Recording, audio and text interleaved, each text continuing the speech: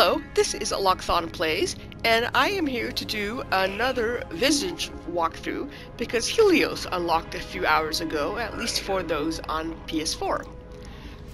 Everyone has been calling this the Groot head from Guardians of the Galaxy. I kind of like to think of it more of an Ent head, but I guess it's just which fandom you associate with the most. Here's what he looks like, they look like. With the actual NPC. I'm not quite sure what the colors do yet, so I don't know what's editable on that, but this is what Helios looks like. I like when you look at the back of their head that the lights circulate at a fair distance away from the cranium. So, as all of these new visages work, this is a head that you have to use as a traveler. All the helmets had to be used as an anomaly, but now we're working on traveler heads. So, I'm still using the Mercury head on this save, so let's switch over to Helios. Okay, so if we go to markings, here we have 0 markings, and the primary color changes the whole freaking head. That's not too unexpected. And the accent color looks like that changes the color of the lights that circulate within the head. If you go to a black, that turns them into a white. Unfortunately, those are really out of focus. Let's see what it looks like. No, that's not what I want to do.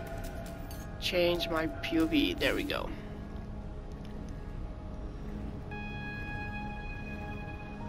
I guess they're pretty out of focus unless you're really zoomed in. Okay, let's check on it more. Okay, head. So let's go to markings. This one doesn't seem to have any settings for eyes. All you get are the eye holes.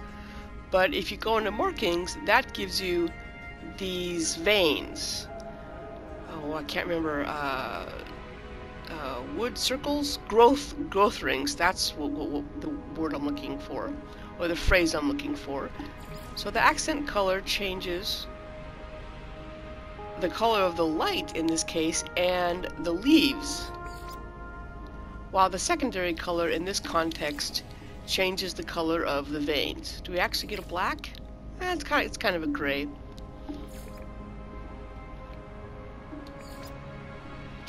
See how much of a... That's a fair contrast. It's awful, but it's a fair contrast. Huh. So, while this is a very cool looking head, it doesn't have nearly as many options as I was hoping for. I kind of wish you could change the color of the leaves without changing the color of other things. I'm always trying to do this with max contrast to see what things do.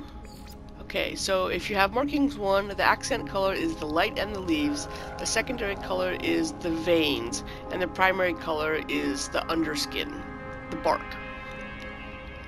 So, I think this is going to be a very short walkthrough because that's what the Helios head offers us. I hope this allows you to make the decision whether you want to spend your hard-earned nanites on this head or not. And thank you for watching. You can always subscribe. I think I might even have double-digit subscribers now.